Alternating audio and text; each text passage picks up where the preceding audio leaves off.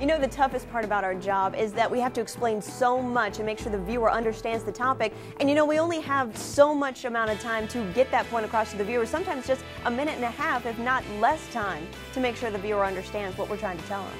And you know, there's just so much that goes into that story. The whole day is just a race against the clock. I mean, you're making phone calls, you're getting interviews, you're shooting video, and then you have to come back and you have to edit it. I mean, the news just never stops.